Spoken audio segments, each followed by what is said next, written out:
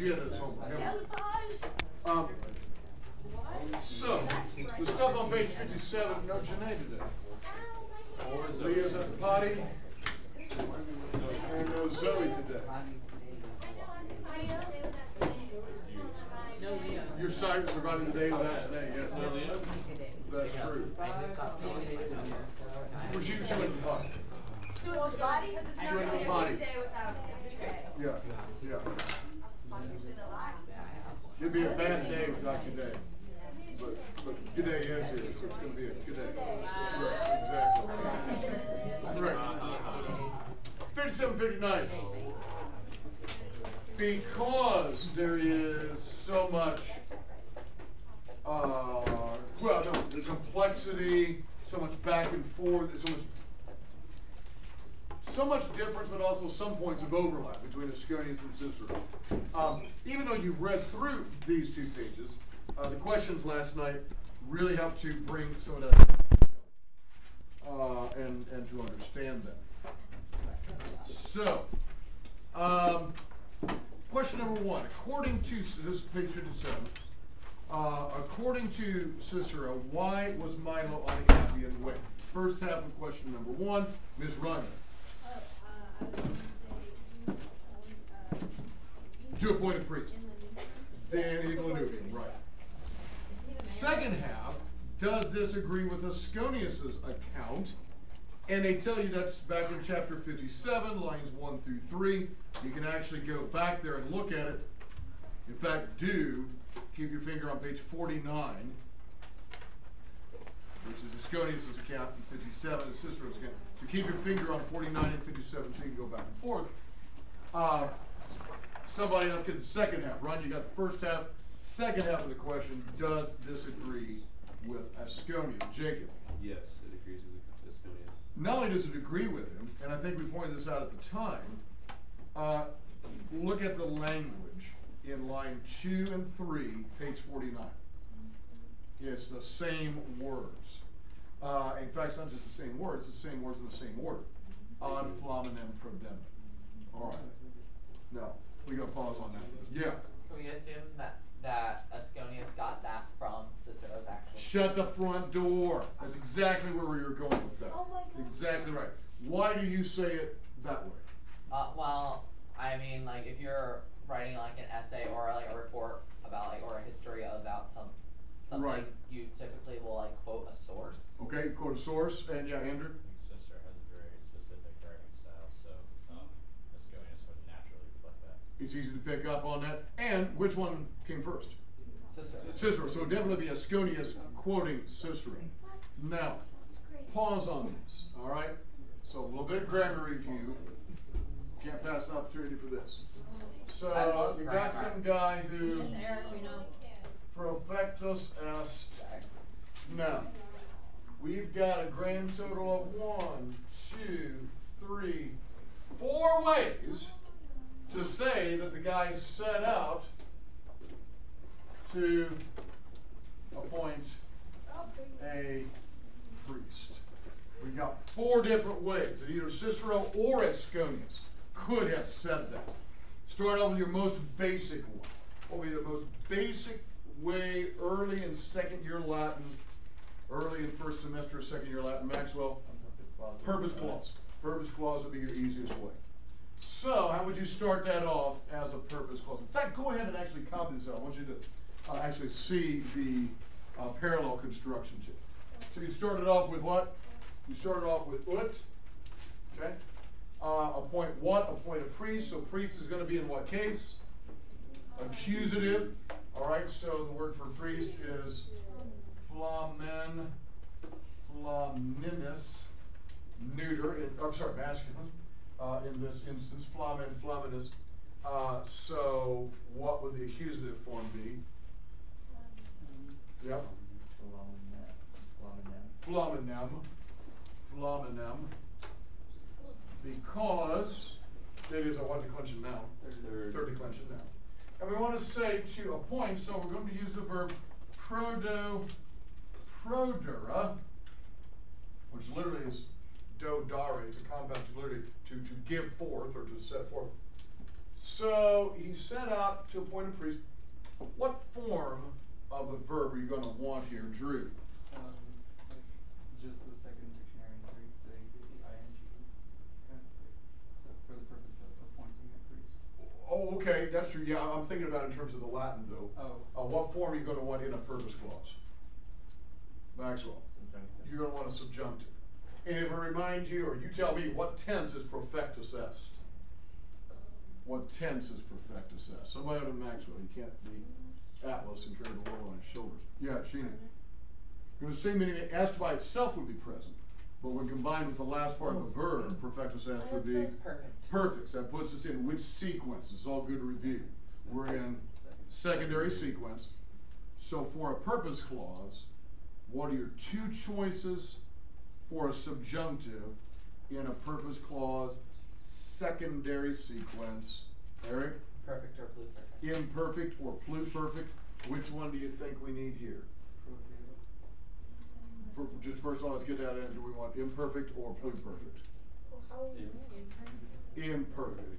Because what you're really saying is he set out so that he might appoint a priest. What you're when you say to appoint a priest, what you're really saying at that deep level is so that he might appoint a priest.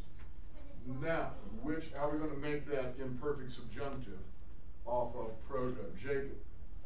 Second plus. Yep. Would just be T. T, there it is. Yeah, 'cause Proto. not passive. So there you go. To get that one down, that would be your present, that would be your purpose clause. You could have said it that way. Either Asconius or Cicero could have done it that way. Yeah. To a point. Yeah. All right. Now, give me another way. Again, this is this time of year, last year and second year, another way to express purpose, besides the plain old purpose clause, Sheena. Let's go genitive of purpose. Okay? Genitive of purpose, you're going to start off with either of what two clue words, Drew? Causa or gratia. Your choice. You could use causa or gratia. Okay. Now we need everything in the genitive. So we need priest in the genitive. How are you going to do priest?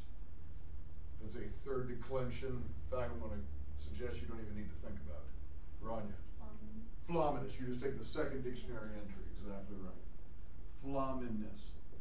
Now, what part of speech typically goes in with a genitive of purpose? It won't be a subjunctive verb, and it's not going to be Maxwell to answer. Leo? Gerundive. Very nice. So we need a genitive gerundive from proto. You know it's going to involve an ND. What do you think? Wait, can you explain why that is? Sure. Because actually the next three that we're going to do all involve either a gerund or a gerundive. Okay. That's part of, just like the subjunctive is part of a purpose clause, these others just naturally use a gerund or gerundive. Right. Beautiful. Prodendi. Causa flaminus prodendi. You could say. That'd have been fine. All right. Another way to do purpose. We've had purpose clause and we've had genitive of purpose. Give us another way. Not you, not you. We're going to push people out of word work. Not you. Reagan. Did you use one of the Coombe clauses?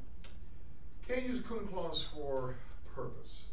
Cum clauses show cause or circumstance or something that's kind of contrary, although it's raining. I went out without my umbrella. It is. Yeah, actually it isn't. And I did go out without my umbrella. What was that? I'm going to hold it off for number 4. I just kind of want to go in case order. So, Andrew? Dative of purpose. No special helping word. We just need our words in the dative case. So think back to third declension. What's the dative singular of flamen, flaminis? If you're working off of third declension. Leo? Wait, in the singular, right? Singular, yep. And flaminus. You're close. You went accusative. Nia? You went up one to genitive. We're all right around it. Right around it. Sheena? Good thinking if it were second declension. Oh. That would be exactly right. Flamini, there it is. Flamini. That's a fun word to say. Flamini. Exactly. Just a fun word to say. Flamini. And then same thing, we need the dative, gerundive. I'm going to say, hope you're listening to Sheena, because the gerundive does use second declension forms. So Emma? Do, yeah, prodendo. You could have just said profectus est flamini prodendo. That would have been fine. Or you could have done the Margaret accusative of purpose, and that's the one we had actual. Now ad flaminem prodendo. All right, there's a reason for bringing all this stuff out. And it's to prove, really, pretty solidly prove Eric's point. Obviously, Asconius simply lifted the phrase directly from Cicero. You had all these other ways you could have expressed this. There's even other words for priest. There's other words for appoint. You could have used synonyms. You could have put the words in a different order. Okay? There's just some things. So, for example, I guarantee you have accidentally said something exactly the way President Obama said. Yes. Just because you speak English and he speaks English, okay? That's going to happen. But if you wrote down on a piece of paper, trying to talk about some events in the past, and you started off with 77 years ago, then it would be clear, whatever the rest of your sentence was, there's no question in an English reader's mind that you lifted that phrase directly from where?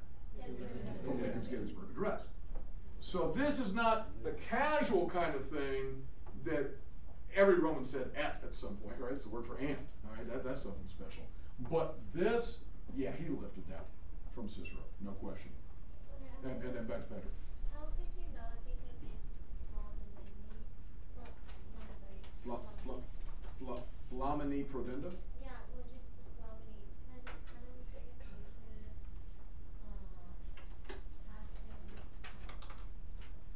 you know what I'm trying to say? It does, but here's the deal. You have no problem with this sentence.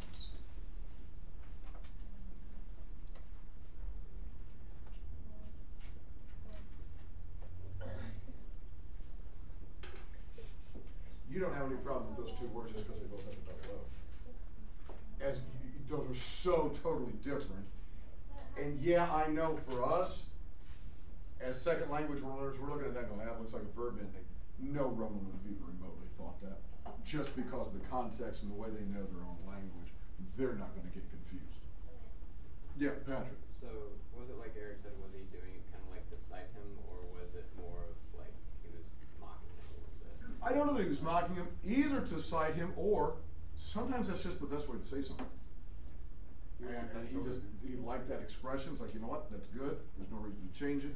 Or maybe he wanted to use a direct quotation. And obviously newspapers do that. You'll directly quote, and then you'll also paraphrase. Yeah.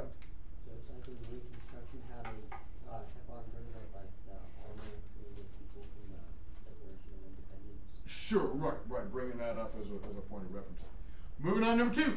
Where does Cicero say the confrontation took place? Ms. Reagan.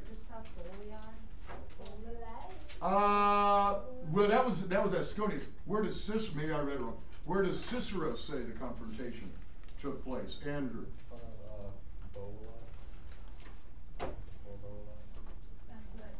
I believe that's what Reagan just said. That's what she told me. Well, and which is true, and certainly is what Asconius said. But there's an answer here they're looking for in line 5. Cicero was a little more specific than just referencing a town. Maxwell. Does anybody see the word Bovali in line 5? No. Oh, okay, so really Bovali doesn't figure into But that. isn't that, That's true. Again, we're not knocking that. That's true. By his farm. Ron, yeah? Just before his farm. Yeah, in front of his farm. Oh. He says it took place right in front of whose farm? Clodius's farm. The confrontation took place right in front of Clodius's farm. Where's the Latin for that? Ronnie? Ante suum fundum. Right there it is, in front of his farm. Oh my God, I'm on the wrong page, that's why.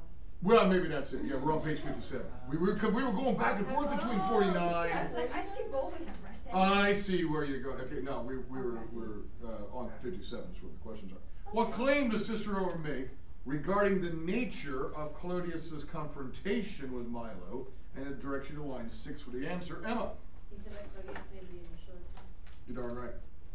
What'd you say? Says Clodius made the initial attack. I love the way you said that because that's not directly translating, but that's clearly getting the sense out of it. Where's the Latin that backs up what she said? Somebody other than Emma who knows what she's doing. Drew.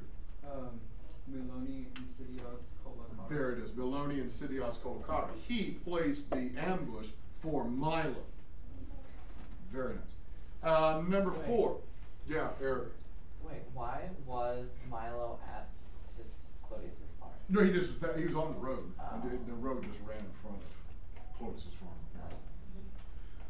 Describe the circumstances of Clodius's departure from Rome. That's throughout lines 6 through 8, so there should be quite a bit of detail here. Lauren, give us something. He left this meeting early, and Cicero said it had to be because he wanted to create violence. There you go. He left multiple things. 1, he left a violent meeting. He left a raucous caucus. He left a violent meeting early. And he left a violent meeting early, which he never would have done unless he wanted to do something even worse. Okay? Nice.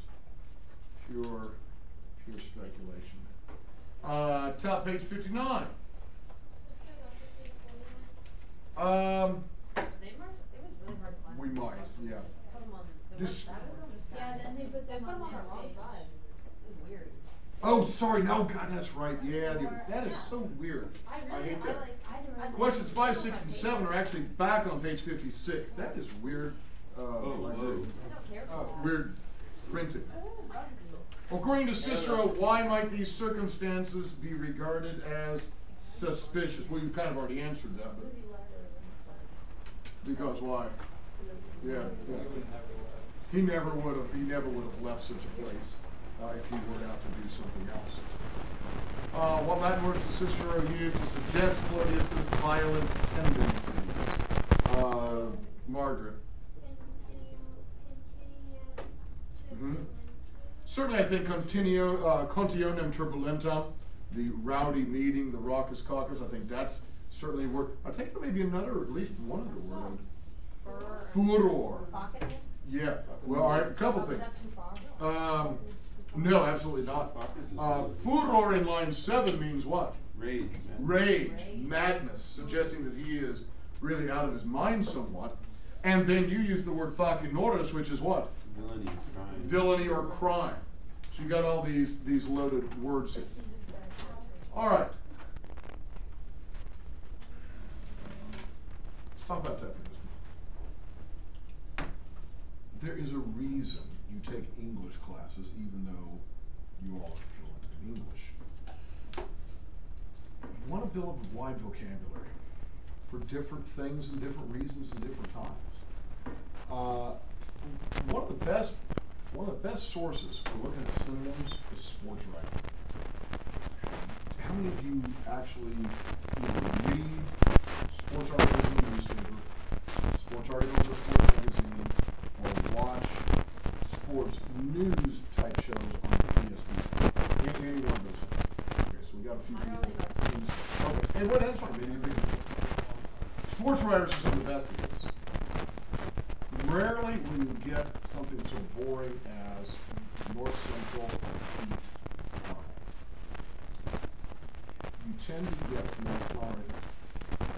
Carmel went down to North Central with a last quarter shot by North Central rolled over Carmel in the 3rd game of the series.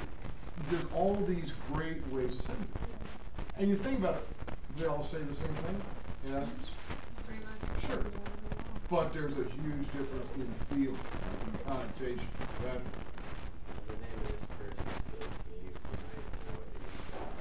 Famous baseball announcer. He made like every single play sound like it was. talking about Harry Carey? Yeah. Yeah. Yes. Like I just remember, like I've listened to tapes of him before. He'll make the most boring plays. Oh, like, right. 9th inning, tied score. It's live sports casters again. Yeah, very, very good at that sort of thing. Okay, take it to the realm of medicine for a moment. What do you call it? What do you refer to this skill as? When a doctor is able to present information, maybe very sad and troubling, but in a kind and gentle way. Refer to the doctor's bedside manner. You don't want the doctor coming in and saying, well, you got the results, you got cancer of the face, and you're going to die. Now that may be true, but you want him to cushion the blow a little bit. Well, we looked at the results, and based on our initial findings, it seems that you have melanoma. Right? It just kind of cushioned. Now it's still, you got cancer of the face. All right, it's still the same thing, but you want to cushion the blow a little bit.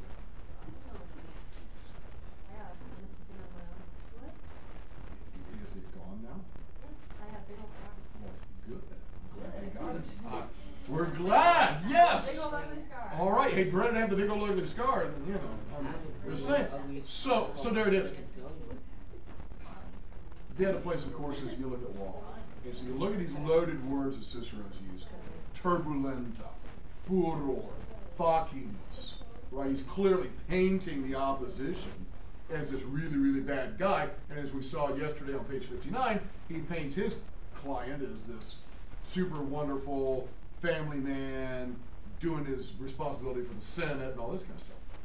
Page 59. I think we're ready for that, aren't we? Yeah. Yeah, we're going to skip that. Number 8, top 59. Describe Milo's activities prior to his departure for Lanuvium. This leads us right into it. Reagan. Was he at his home? I'd say a little before that. Oh, before. I'd say before that, Margaret.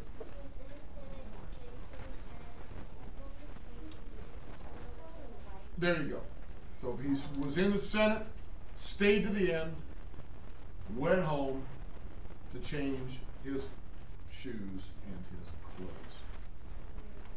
Now, how many of you are in Mr. Armstrong's film class?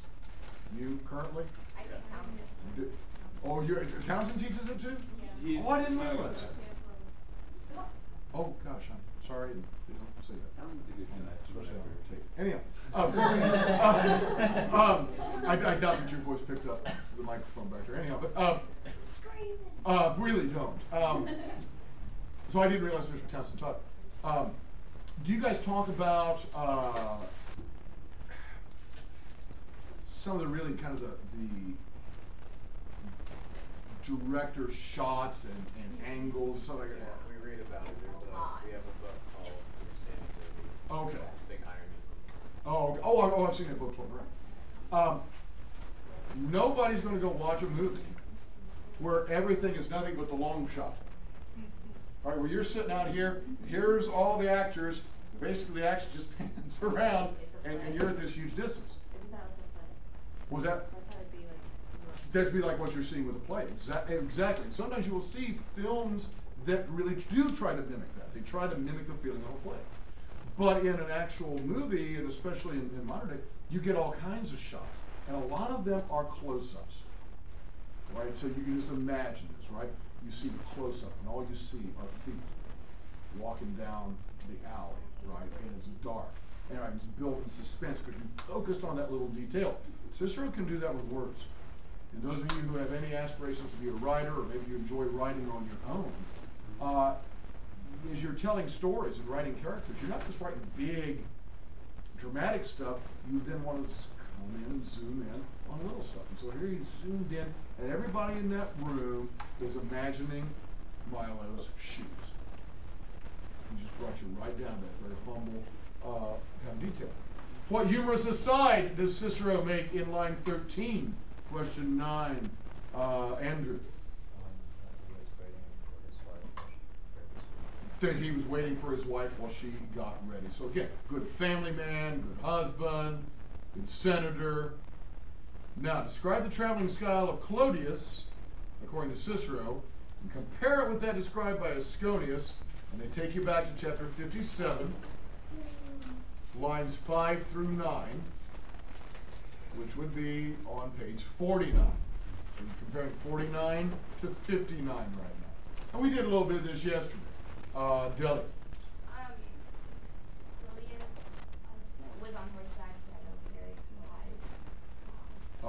Horseback, no carriage, no wife, No Greeks. no Greeks. How does that compare with what Asconius said? Margaret.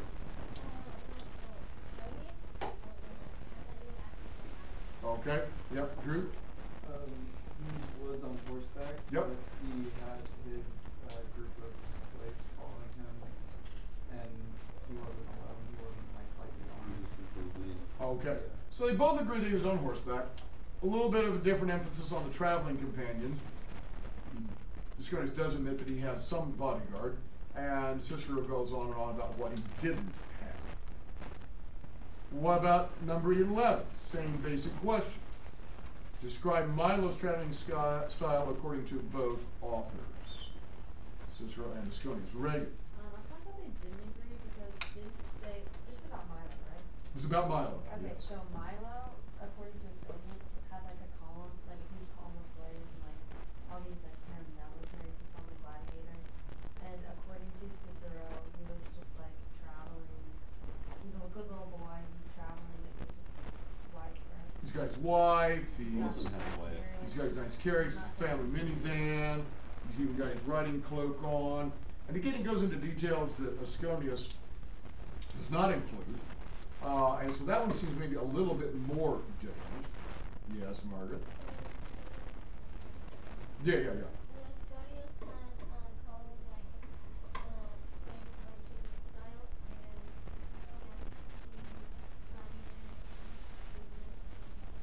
And burial, right. Nothing about those guys at all. Okay.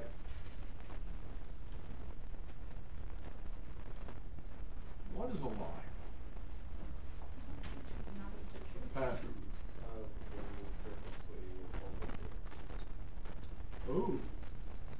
That's not the definition I think most people would initially give. When you purposely withhold the truth. Now, there's different ways to withhold the truth. I can withhold the truth by deliberately saying something false, or I can withhold the truth simply by not saying the truth. That was nice. That actually got both sides. Most people, I think about lying as a more direct thing. I tell you that 2 + 2 is 5. Right? I deliberately say something's false. But you got where I really wanted to go was the other piece of it. Cicero simply doesn't mention what Margaret brought up. That Milo had a couple of big thug gladiators in his group. He simply doesn't mention it. Is that a lie of omission? We talk about two different things. Yes. We talk about a lie of omission, and we talk about a lie of commission. Right? So if I commit the lie, right, it's a lie of commission, I tell you that 2 + 2 is 5. I deliberately tell you something that is false. It's a lie of omission, okay? And you say, you're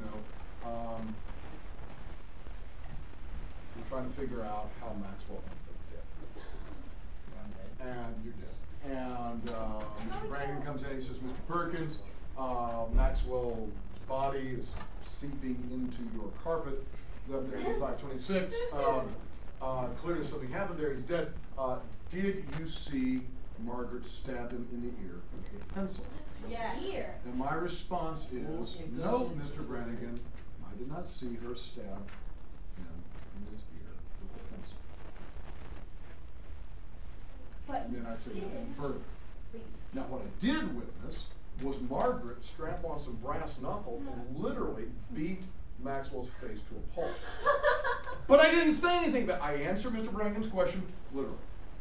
No, I did not see her stab him in the ear with a pencil. what would happen? I'm not one of those. Now, jackasses. I have really committed a lie of omission, because there was clearly a relevant fact there, and I didn't come forward. And it's obvious Mr. Brannigan wants to get to the bottom of why one of the students is dead and bleeding out, okay?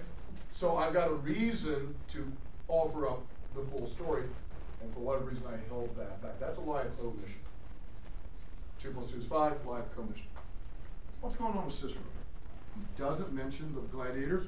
I can understand why. He wants to make his client look bad. Yes, he lied.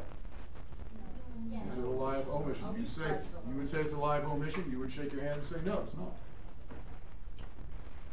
Talk to us, yeah, yeah. I'd say as the leading member of the defense, it's kind of his job to not condemn Milo as much Yeah. as he can. Definitely. And that means, especially in debates in general, you are pointing out the facts that are helping your case and leaving it to the opposition, or in this case the prosecution, to point out the facts that hurt your case. And so it's kind of his job to not do that, and the prosecution's job to mention gladiators. Those who practice this kind of law will sometimes tell you, law isn't always about justice. It's about assigning blame. And that's a different story. There's a great film based on a book by John Grisham called The Firm. It's got Tom Cruise in it and Gene Hackman. And Tom Cruise is a new attorney at this law firm. And he can tell that his mentor, his kind of boss there in the firm, is wanting him to kind of bob and weave around the law. And he says to him at one point, he says, I need to know how far you want me to bend the law. And his boss says, as far as you can without breaking. You're right. On the one hand, you don't want to condemn your own client. I mean, obviously, you don't want to. How far do you go? How far can you go? Yeah.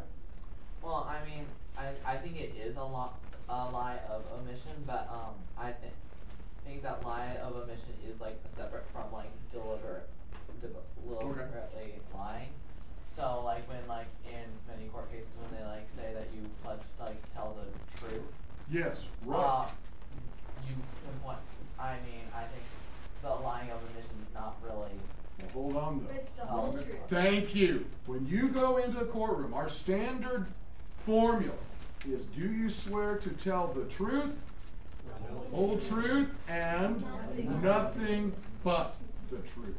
They want to cover all bases, and you're right. So I think our formula there is to try to prevent you from. Did they have that whole thing in the? No, certainly did not. Certainly did not. Right, moving on. Demonstrate the extent of the balance and symmetry between lines 16 through 18 and 18 through 21. Rania. Oh, can I say why New Jersey too? But like. Yeah, absolutely. Yeah. But so like it says Sydney Uxore line 17, and Okay. then in 19 it says Kuhn Uxore. All right. So first off, now this is really nice, and I can tell Rania's on. So the one guy, Clodius, all right, he is sine uxore. He's without his wife. Whereas you said Milo is what in line 19? Cum uxore. Dead opposite. Keep going. I can tell you're on the right track. Well, yeah, that's kind of. Stay on it. Pick up another parallel between line 16 and line 19. I see another verbal parallel there. Oh, yeah. Yeah. This guy, Clodius, he is in nulla rida. He is in no carriage. Whereas Milo in line 19, in rida. He is in a carriage. Okay? And say again, Jacob. Nos impedientes. I would agree with that. This guy, Clodius, has nullis impedimentis. He has no baggage. And while he doesn't pick up that word exactly with Milo here, he does say, remember how he was dressed? Line 1920, he is painulatus. He's got this big, heavy cloak on. Okay? And then what about company? According to Cicero, Clodius was with nullis Graecis comedibus. Without his Greek companions. No Greek companions. Comedibus. And Milo is with what? He's got this magno Comitatu. He's got this huge group of people with him. Now, certainly this is with all the nullis. Now that you picked up because you know that from before, you know Cicero likes to do that kind of thing. And I said this just in terms of your own writing. Unless you go into law, you're not going to be writing speeches like this. But you're going to do a lot of writing. If you're doing comparison or contrast, that's really nice. Go point for point and go in the same order if you can. So it just really helps your reader connect with that. And so he's making a huge distinction there. Why does he employ that, Rania? Well, I was thinking he's kind of trying to make it seem like black and white. Absolutely. So it's like, this guy is 100% wrong, and my Right. guy's 100% right, instead of letting like the jury or whatever like you see gray. Right. In real life, and this, I gotta tell you, this bothers a lot of people. I've seen some of our best and brightest at North Central get bothered by this. When I would teach TOK. Top of the GPA, right? They're getting an IB diploma. And a lot of the folks wanted it nice and clean, black and white. Life isn't like that. Life's fuzzy. Life's messy around the edges. Now maybe there's enough black or enough white that you can make a decision, but rarely is it this stark. And so I think Ryan is exactly right. He's trying to make that nice neat comparison. Yeah. What is Magno Comitatu, a great group or a great assembly of people. Yeah. Could we compare life to subjunctive tense because it's always fuzzy and not clear? Stop that! God. Yes, that's exactly right. Life is not so much indicative as it is subjunctive. There you go. That is, okay, that should be our next Latin club shirt. That could be a shirt. Again, it could be a bumper sticker. Life is like the subjunctive tense, Life- always life- Like fuzzy, the people never would clear. come and like in a crash though, because they'd be so. They'd be like, what is that? Say boom! And then they'd bump into you. Exactly right. So, Moving, yeah, Patrick. My cousin's an artist. She said something to me one time that kind of made me think about that. She said, in like real life, we can't actually make colors that are really black or white. Everything is just a really dark or light shade of gray. This is accurate if you think about actual music.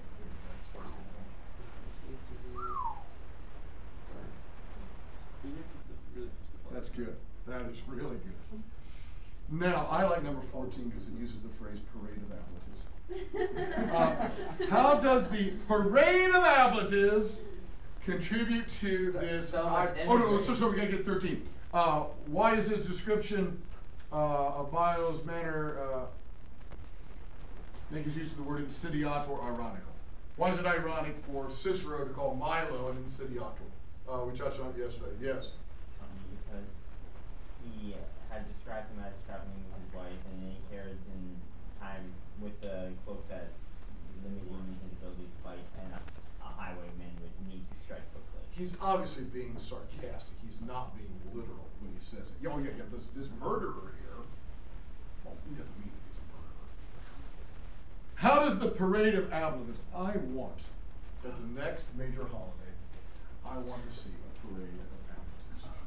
I think. How? I don't Just know. like a long A? I don't know. Long A. It should People be in a fall costumes Latin. as accompaniment. I don't know. It should be out like fall Latin day. Oh my gosh! Yes. Wait, it's a great idea. And have the parade of appletives. Oh wait, or at state convention we can announce our North Central through a parade Parade of of appletives. Wait, Yes. Yes. Yes. And Matt Lauer would be announcing it, you know, No, and I don't think he's back yet. oh, is he not? No, he's not back yet. Whoever it is announcing, you know. Coming up next, we have the parade of appletives. North Central High School in Indianapolis. Just list off like all 1,782 appletives. Right. You know. He's been off the air. You know, Jennifer, we haven't seen the applet of accompaniment in the parade for a long time. It's good to see them back. I want to be Almost 2,000 years. Applet of me. I'm But, just no. Wait. Parade of appletives. How does that contribute to the irony? Well, all right. How does he describe this band? Comitatu is really band. That's the best way to say it. This band of slaves. Well, he uses all these appletives: magno, impedito, muliebri, delicato. How does all that really enhance the irony? Yes, Leo. makes like his group change seem like all anything like harmless. Totally harmless. Obviously, this guy's no threat to anybody, and so just really emphasize that. Of course, they didn't ask this, but with et hoc, you've got another example of. Tricolon. That's what tricolon as. But P word. Polysyndeton. It was big, and it was this, and it was going on and on and on, and really drawing it out, and again making it seem slow and ponderous. Okay.